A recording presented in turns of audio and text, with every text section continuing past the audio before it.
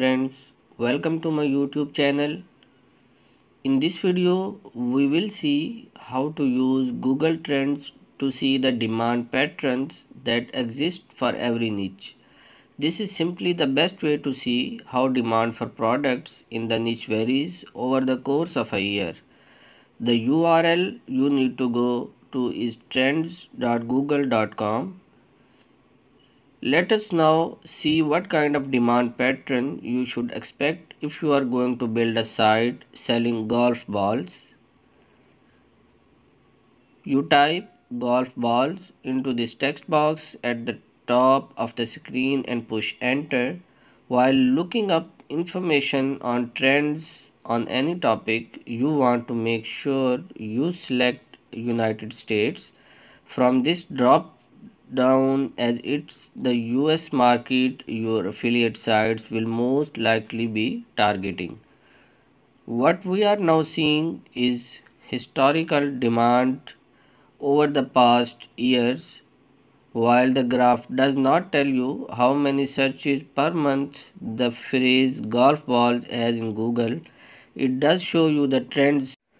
We will get to that part later.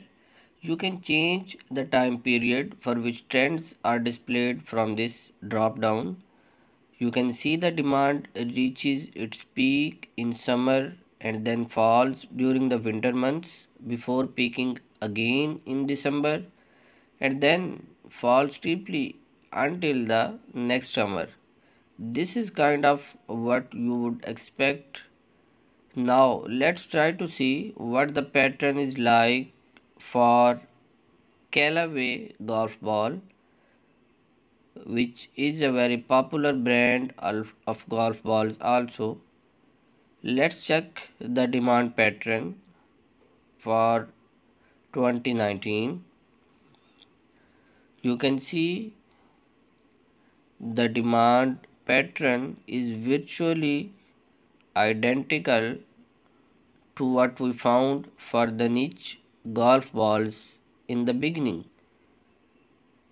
If you were to build a site about golf balls, you would expect to make the most sales in the summer months around June and July. Then sales would fall during the winter months. Sales would rise again during late November and early December, which is the period here you can see in the graph.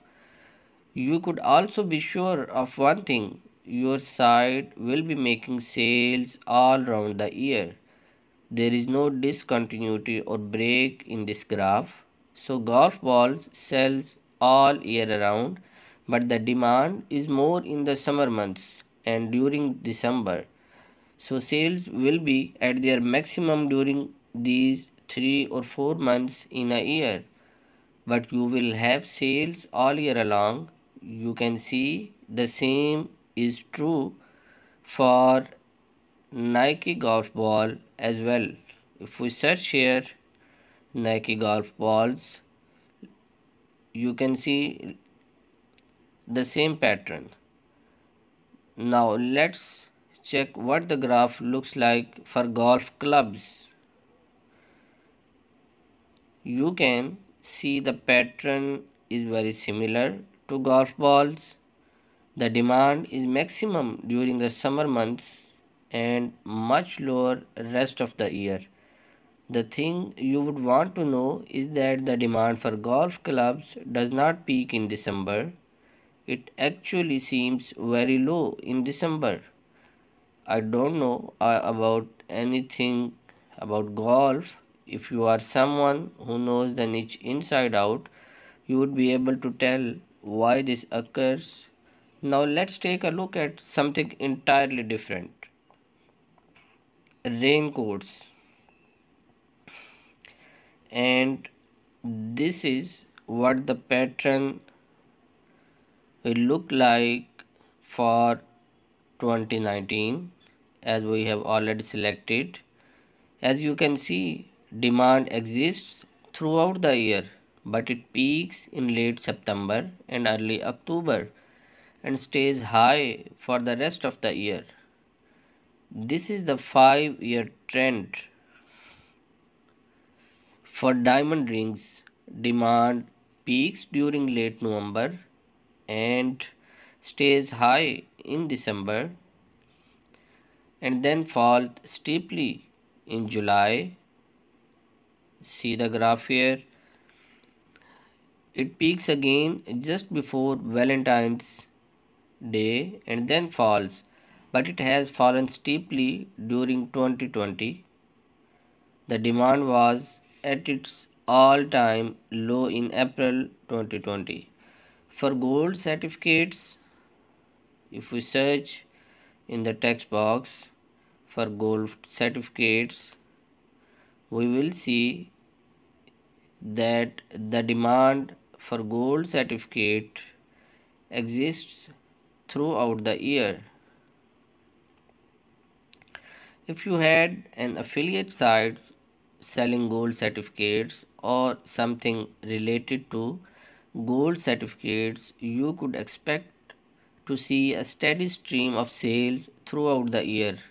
Now, as we have seen that diamond jewelry and gold certificates are mostly sold throughout the year.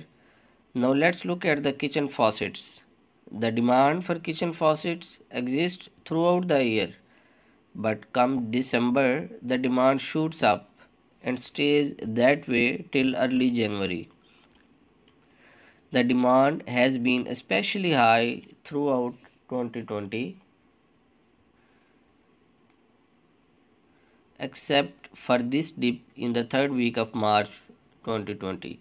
Likewise, the demand for kitchen island is more or less constant for the entire year, as you can see, and then increases very significantly during late December and early January. The pattern is very similar for kitchen knives. The only difference is the demand starts increasing significantly in late November and stays high for the rest of the year. The graph for the next item, if we search here, the graph for hair dye is kind of very interesting. As we write hair dye and press enter, this is the demand pattern for 2019. If we select the 2019 year from the drop down menu, so let's see, the demand is high for most of the year, but there is a surprising drop in mid November and it stays low until late December. The only guess I have is this, that during late November and early December, people are so caught up in preparing for Christmas, booking air tickets, buying presents, and all that, and they have no time to think about dyeing their hair. But when it's actually time to meet the relatives, the rush to buy hair dye, which is why the demand increases so significantly just before Christmas. This might not be true, but this is the only explanation I can think of. And this is the trend for the past 15 years. If we select the 15 years, we will see the trend for the last 15 years, which will give us the rough idea that what the demand looks like for the longer period in this same niche. The demand for hair dye hit an all-time high in April 2020. Now, the graph for bathing suit is just what you would expect. The demand is very low in early spring, then it starts increasing